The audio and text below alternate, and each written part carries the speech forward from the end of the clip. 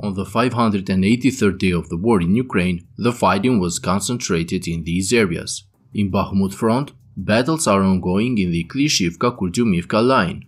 Ukrainian forces continue to advance slowly, clearing the Russian positions along the railway in several directions. According to Ukrainian sources, after managing to stop another wave of Russian counterattacks near Klishchiivka, their forces went on the attack and managed to clear some Russian positions near the forest areas north of the town. In this sector, the battles remain concentrated near the fortifications along the railway line north and east of Klishchiivka, east of Andriivka, as well as north of Kurdyumivka. Ukrainian sources say that because during the last 24 hours the intensity of the Russian counterattacks has decreased, their troops made some tactical advances east of Klishchiivka, as the fighting is now moving to the other side of the railway.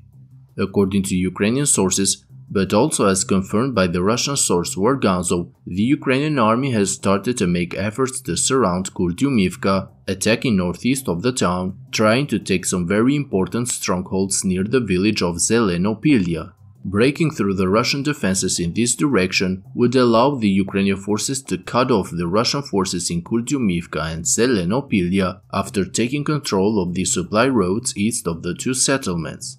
In the northern part of Bakhmut front, during the last days, pro-Russian sources, based on a short video published on Telegram, said that the Russian forces managed to enter and capture a part of the village of Orikhovo-Vasylivka. According to geolocated footage published by pro-Russian sources, this is the view of the first building located on the southeastern outskirts of the village. However, in reality, this geolocation is not correct as it does not match the satellite images of that area.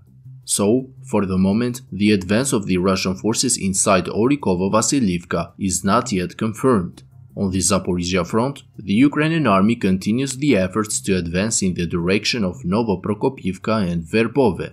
During the last 24 hours, there have been no visible territorial changes, but according to some pro-Ukrainian sources, their forces were able to establish some control over the northern outskirts of Novoprokopivka, and at the same time, the Ukrainian soldiers are trying to approach the Russian positions in the eastern parts of the town. Looking at the geolocated footage, but also based on some reports coming from Russian sources, it seems that the Ukrainian artillery and drone units have increased the fire control over the Russian positions inside Novoprokopivka and along the trench lines of the main Russian defense, and as a result the Ukrainian forces have managed to destroy several tanks and armored vehicles of the Russian forces during the last few days.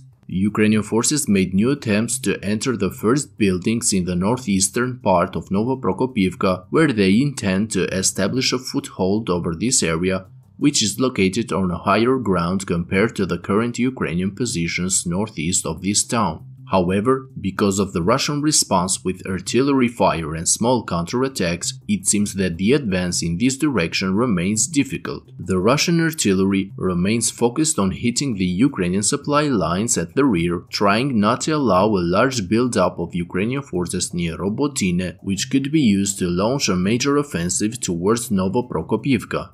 On the other hand, the Russian army engaged another part of their reserves to counterattack from the west towards the Ukrainian-controlled fortifications located southwest of Robotine. Even though the Russian forces did not achieve to gain control over this area, it seems that they are not giving up on their efforts to attack the left flank of the Ukrainian forces, trying to slow down their advance towards Novoprokopivka. On the right flank, the battles continue in the vicinity of Verbove. Some Ukrainian sources suggest that the Ukrainian forces are already operating inside the town, but at the moment this news cannot be confirmed. According to sources from both sides, the Ukrainian army is working to clear the minefields in the areas west and northwest of Verbove, in an effort to expand the area in which their armored units can operate, thus preparing the ground for possible larger operations in the coming days.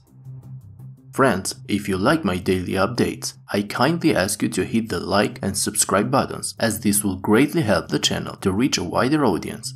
That's all for today's update.